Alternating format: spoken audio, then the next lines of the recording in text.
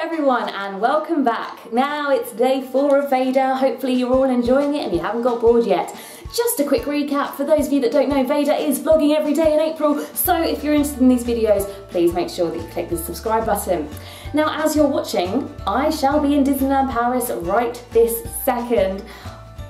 Do you know, I literally cannot tell you just how excited I am about this trip. I'm going around to my best friend's house tomorrow night, sleeping there, leaving at 6 AM, and then midday on Saturday we will be in Disneyland Paris. Now we are going for the 25th anniversary. In fact, as this is a video for the 25th anniversary, I should probably put these on just so you're aware in case you didn't know, hashtag time to sparkle. So there is so many things opening and being new that I am so looking forward to seeing on this trip. So firstly, I'm just so excited to see the decorations.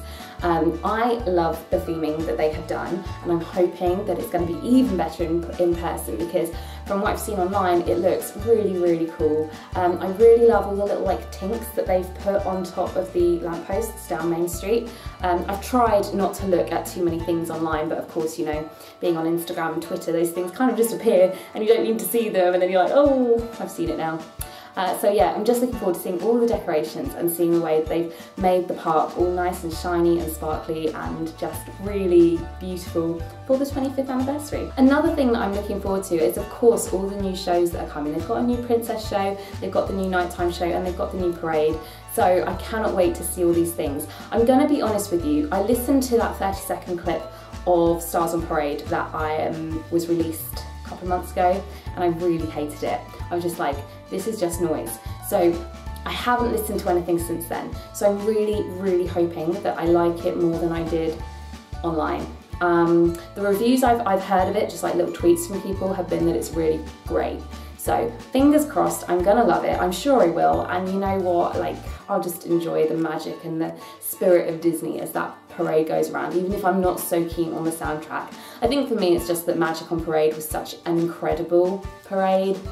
So we'll see. I'm saving that one for judgment. I've heard amazing things about the Princess Show outside the castle, and oh, I don't know, Dreams was a pretty special show. So we'll see, but I'm excited all the same. Now another show, it's not new, but it's gonna be new for me, is Mickey and the Magician. Oh my word, I can't believe I've not seen this yet. I've never been in the park when it's been on, so I cannot wait to see it. I've heard incredible things, and I'm just so excited to kind of see all the different shows. Again, it's one of those things that I've avoided because I knew I'd see it one day, so I don't actually know what happens in it, but I cannot wait to vlog going in, and you'll see my reaction and you'll see, yeah, so I'm sure I'm gonna love it. I'm sure I'll cry, I'm sure I'll laugh, I'm sure it'll just be everything. I'll just be a mess, basically. Ride-wise, I'm slightly gutted that Space Mountain is going to be closed and Pirates of the Caribbean is going to be closed. Pirates is like my favourite ride in Disneyland Paris, so that being shut is a huge blow. But Peter Pan has been freshly painted, so I cannot wait to see that. It's a Small World has been redone, and I just can't wait. It's going to be amazing. And then, of course, you know, it's me. So I'm looking forward to the food, always the food. I've said to my friends, we need to have a day where we just don't eat like proper meals so I can just snack, because I love snacks. And I'm beginning to see they've got loads of star-shaped food. Okay, Disneyland Paris, you need to sort this out. You've not got many Mickey-shaped foods, so I appreciate that you're trying to get there and you're now bringing in star stuff, but can we please have some Mickey-shaped food, please, because I need it in my life.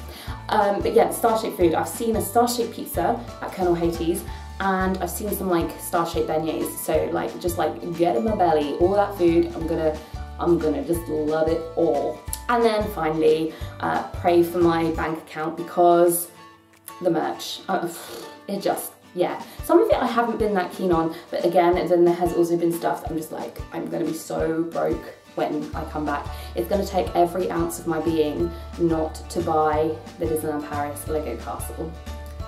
And the way I'm persuading myself to not buy it at the moment is, my thought is, if I don't buy it, that's basically another trip to Disney. So yeah, but so that is all the things that I'm looking forward to. Of course, that is just literally skimming the surface. I am looking forward to just spending time with my friends, enjoying the Disney magic that you get only at Disney, that kind of bubble of being there. I'm looking forward to seeing this new hotel that I've not seen before. We're staying off site at the, I can never remember its name, but it's circus themed, it's Disney affiliated. I'm looking forward to just meandering and going to the studios and going around the shops and just eating loads of food and just, I so need this holiday. It's been a tough few weeks and I just need some Disney magic in my life. So yeah, I hope you enjoyed this. Let me know in the comments below what you are most looking forward to on your next Disney trip, whether that's at Disneyland Paris or any Disney park around the world. I look forward to hearing from you, and until tomorrow, see you next time.